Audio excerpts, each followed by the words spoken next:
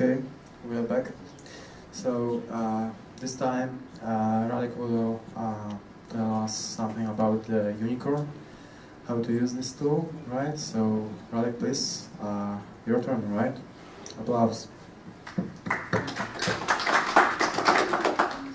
Thanks. I'm really glad that you are here and really glad that you were coming to this event.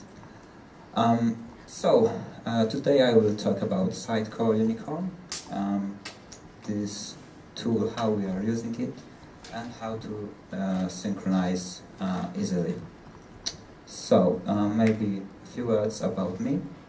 My name is Kozłowski, and I am a senior Sitecore developer at the Code Center. I work with Sitecore for over 3 years, for now, and I really enjoy the community of Sitecore, so I contribute to this with some events like here we have. Okay, a little agenda of my presentation. We will cover why do we need a serialization, and what is the unicorn, and why we should use it, and how this tool improves the default serialization in Sitecore, and we will have a little demo about this stuff. Okay, so why do we need the serialization? When we are developing something in Sitecore, we are creating the items which are in the Sitecore databases. So there will be a time when we need to move them from the instances. And this is not as easy as it looks. So we need some tool that will help us to move the templates, some presentational items like layouts, renderings, or sublayouts, also some setting items. And there is also a thing that we need to sometimes populate the test or local environments with some items, maybe it will be content items, from the live instances. So we will need to maybe update the test environment from the fresh content from the live. So this is a thing why we are really need the serialization, and this is a really crucial thing in the Sitecore development. So there are some basic approaches that we can use in Sitecore by default. One of them is Sitecore packages. This is a very simple technique. As you see, there is a tool in Sitecore. This is an application in Sitecore that we can create a package.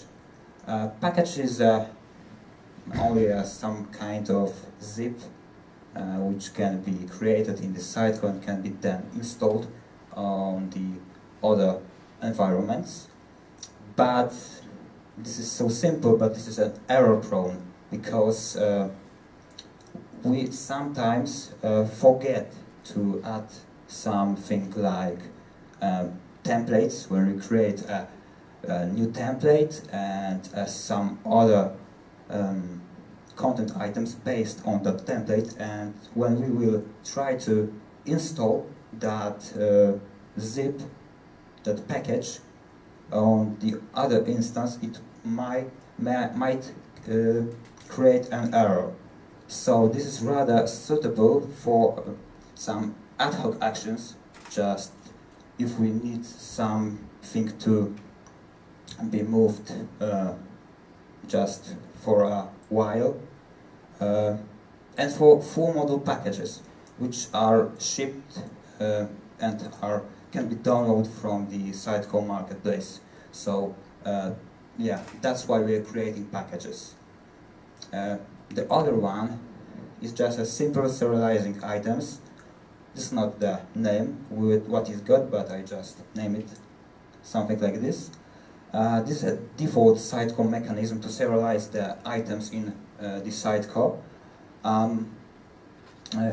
it needs a manual action to do it. So there is a ribbon in the Sitecore. By default this is hidden, but it can be shown, and it needs a manual action to do it. But I think it can be automated, but you need to just write some code. And the most, the very bad thing about this, it is very dangerous. If there might be a situation when we would click on the revert item or revert tree element, when there will not be a serialized items, all of the items which might be reverted will be just removed from the database without any alert. So yeah, that's really dangerous stuff, I think. To help with that things, there is a unicorn, is the utility that solves that issues. Using this stuff, we can move items between Sitecore instances. So that's why we are using it. This stuff was created initially by a developer which has named Fiji. I think he is working now with a Connective DX, as it is in the logo. This stuff can automatically serialize item changes. So when you change something in the Sitecore, when we have a unicorn, it will just serialize those changes, and you will see in the maybe source tree or tortoise anything that you're used to in your repository, that something has changed, and you should probably commit these changes. So yeah, this I think is a very nice thing about this. And the Sitecore items, as I said, are serialized to JSF files, and yeah, can be moved by this repository instead of that error-prone packages. So this is what is the unicorn. One of the elements of unicorn is the rainbow. Is a system which completely replaces the default serialization system in Sitecore, and it adds a new serialization format and file system organization. So the files are now in YAML-based serialization format, and they are stored in something like SFS serialization file system. And this is very advanced stuff. It adds a lot of features instead of the default one. As I said, it has a YAML, which is a format that can be really well read by a human. Here we have a default format used in Sitecore. So as we see, it has a lot of stuff that we don't really need of this. We have a field ID, some name, also a key, which is a lot of times just something really like the name. We also have a content length, so if we will merging our changes, we need to recalculate that field, and yeah, it should be changed. Also, as we see here, there is a field which has GUIDs, and is really badly merged with the repository. So that's why Unicorn comes with a YAML. And the YAML makes it more less complex, and it doesn't add non-essential data. They are just in YAML comments just to make it human readable. So there are some like comments. If you really want to edit it by hand, you will just go to some comment and you will know that this is filled for this purpose. And it also by default ignores the fields that are just analytic stuff, like the updated field, which is just the one that was updated. And if we was serializing that stuff, it will always be changing, and we need to revert this or just commit, but it's not a good idea to do something like this. And as it was in the previous page, we here had this very, very long field which has a width separated by the pipes. Don't even fit in the screen, so yeah, it should be really changed. And in YAML, this is in every grid is in the another line. So we're just setting what will separate this, and it will be a really well merged with the repository. Yeah. And the serialization file system adds this hierarchy, make it more human readable. So if we wanted to serialize some paths, it doesn't need to Sitecore or maybe a content also branch. We just set the root just what we want. So we may have a path in the maybe a content, the Sitecore content, some folder for the websites and our website name, and we can start serializing from our website name. So it won't have that not needed stuff. It adds extremely long name support for this, and the path is unlimited. Okay. And why we should use this? Yeah, we should use a tool with Unicorn to solve the problem of moving Sitecore items to instances. So it will be a really easy to move that items where we just serialize them. So we can just serialize, push to the repo, and synchronize on the server. It helps great merging changes, as I said before, but when we have YAML, which is really well merged, and also it saves the time of item deployments.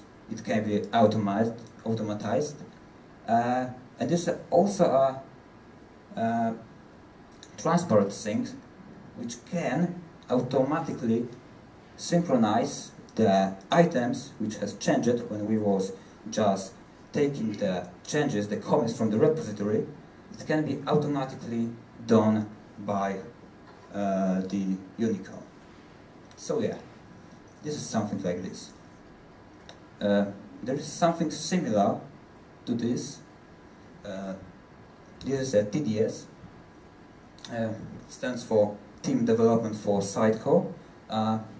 This is not an open source. It has some price, so yes, it's a really great tool. It comes from the HQ development. Something that is really different from the Unicorn is that it is focused on the user's choice.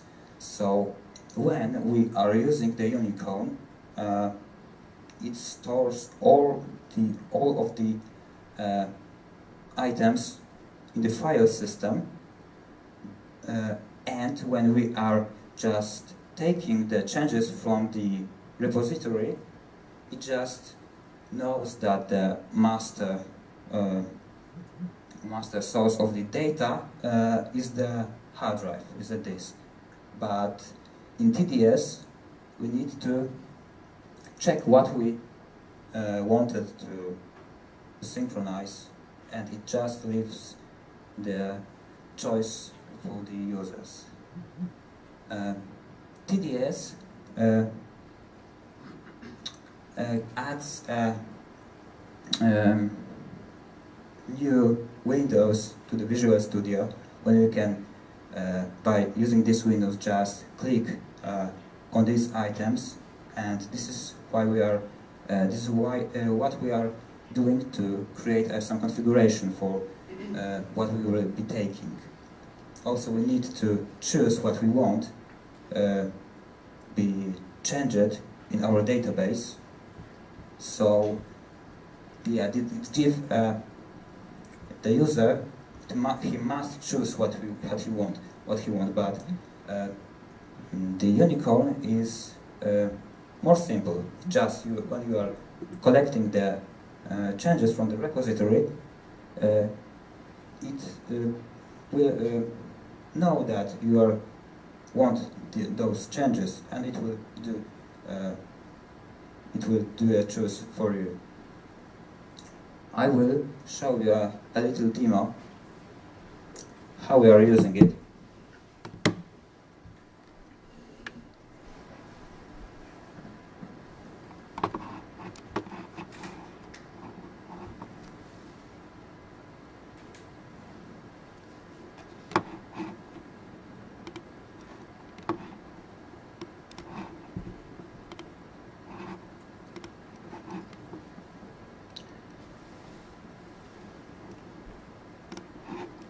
Okay, I have prepared a solution in Visual Studio. How we are installing the unicorn is just install the Nugget package, because it is shipped with a Nugget. So yeah, it's just a package, and also this package comes with some dependencies, because Rainbow, this serialization library, it can be used without the unicorn. So yeah, you can just use it without using unicorn, and you will have a YAML-based serialized items. So I have it installed, and it basically adds new configuration files to our solution. Okay, I have prepared also some changes, just to not doing this because it might be a long of this. The first thing which you are doing, configuring the unicorn, is to create a configuration. So there is by default one configuration, and here we have what we will get from the database. So it's just a configuration file, and we will here by default have layouts taken from the path Sitecore layouts your site. There is also some templates. We can always exclude something, so it gives us the more flexibility, because if we just use the default one from the Sitecore, the default serialization, we won't have that choice. So it's really more flexible. And also we need to set the folder where all those files will be saved. So by default all of them are set in the data folder, but when we are using we are deploying our solution to the web root, So this is a solution out of WebRoot. It won't be a good option for us because all the changes will be just there, and our repository will not see it. So it's really a good idea to change it. I will switch my commit, and I will show you that I have changed it. So basically we need to change set the serialization folder. So I will just provide something like change in this is Unicorn custom serialization folder. So it's a good idea to set it to our project, so when we will be changing some items or adding in, our repository will see it. So yeah, now I have it set to our, I will have a serialization storage folder. I have it now, and it is serialized now because I was doing it earlier. I will show you now how it works. So I will publish my website now.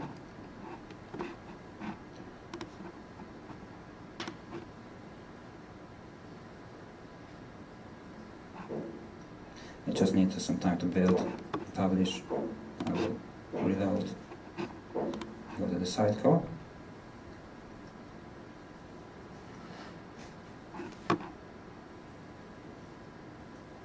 It just needs some time, takes some time for the start, so let's wait for a few moments.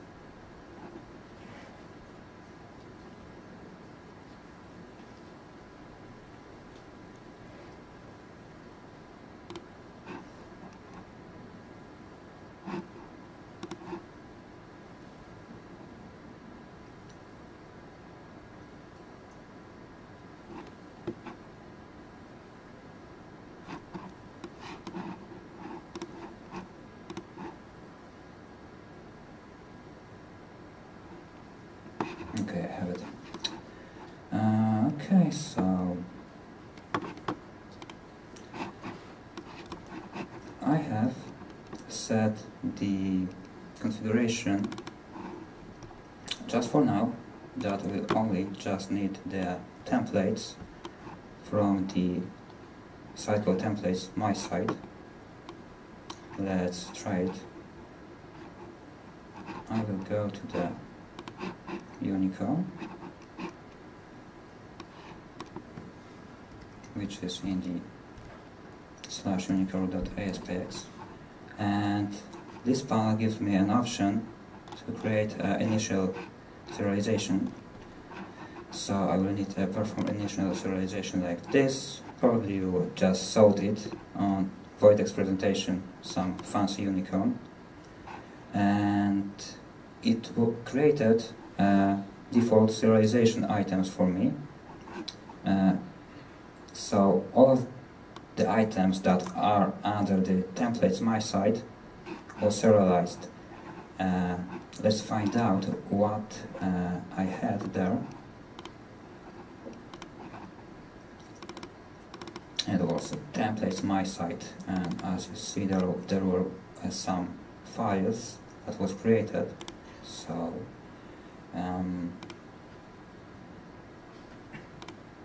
yeah, this is something like I was showing you. It's a very human readable, and I know that everything that is here is in the YAML, so I can really basically change it and merge in the repository. Also, if I go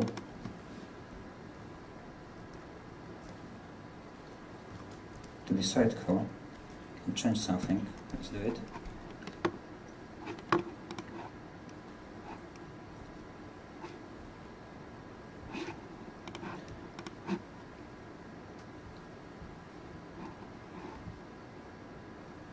I will just add a new template under the templates my side.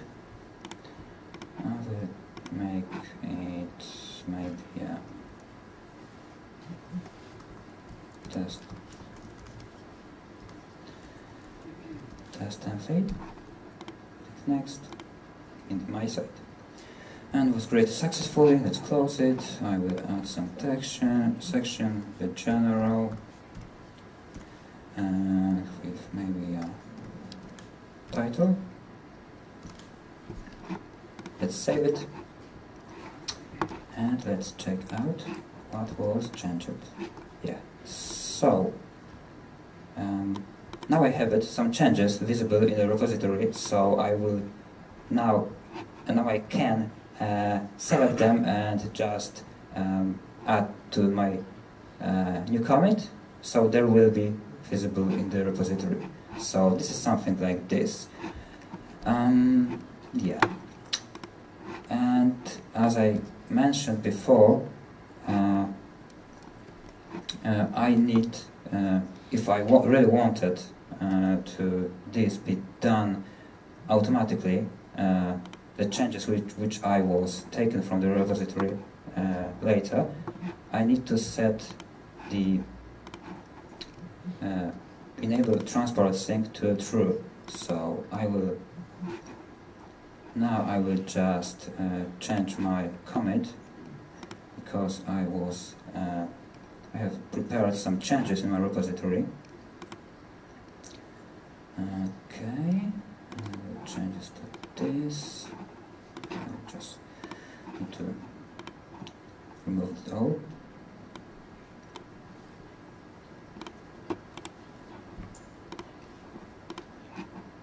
Okay, let's change to this. And this is a situation when I was taking the changes, I was pulling the changes from the repository, and maybe some other developer adds something. I need to synchronize it with the unicorn. I will go to the unicorn panel and I need to click sync if I would wanted to make it manually. Let's sync. And now I see that something has changed. There was some deletions from the repository, and as I see, it was removed. So one of the developers just removed this, and I know that everything was what was needed to be changed is really visible. So this is something like this, and if I really wanted to make it automatically, so I will not be it will not be needed from my side to go every time to this panel and click on this synchronize. I will just set enable transparent sync to true. I will just publish only this. Okay, let's publish. I will go back to my Sitecore, and after it will load, I will show you that a change made by me will be automatically synchronized. So yeah, I would need to change something now. I will basically this. There is a change that the transparent sync is sent to true. I will commit it.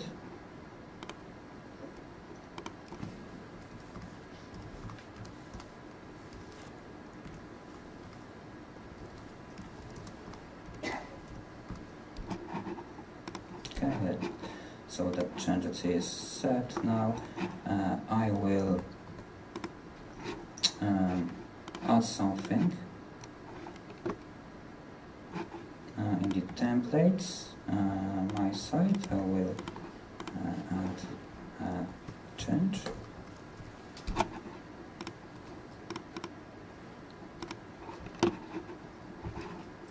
Which is simple one without anything, just to show you. It was changed, I will stage it.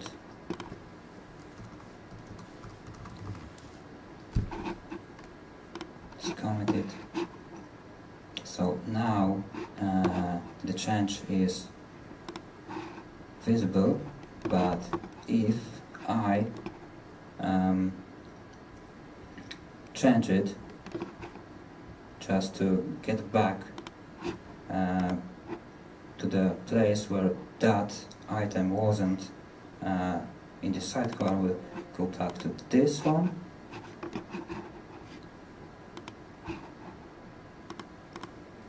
And it automatically removed this because I get back to the place where this item wasn't in this place. So this can really save your time, because you will just not need to go every time to the sync page. And I think it's everything about the demo. So,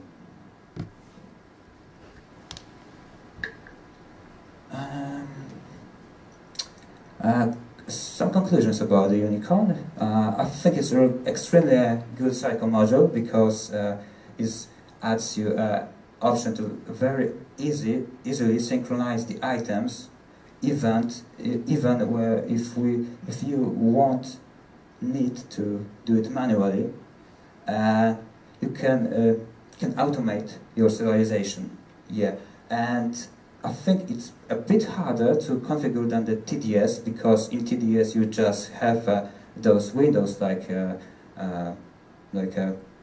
Windows, so you need to create some configuration files, but this is free stuff, so yeah, and it adds a lot of improvements, just like the Rainbow, which comes with the YAML serialization format, and it adds SFS serialization file system, which is a lot better than the default one in Sitecore.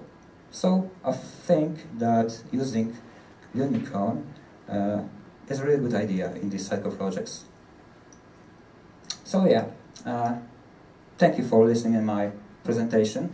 If you wanted to have some questions for me, I have my blog, and I post so from time to time the posts there. I have a Twitter account, my company's page is a Code Center. Also, you can send me an email if you want. And that's all. Thank you very much. If maybe you have some questions. Exactly, maybe someone has a question. Yeah. About the Unicorn. There is also a book. I think that everyone, well, right now know everything about the Unicorn, right? Yeah. Okay, so thank you very much for listening. Applause. Right? Okay, so I think that we need to do another break, right? So again, 5 minutes, and we will be back with Adam's presentation about the PowerShell extension, right? So yeah, good. 5-minute break.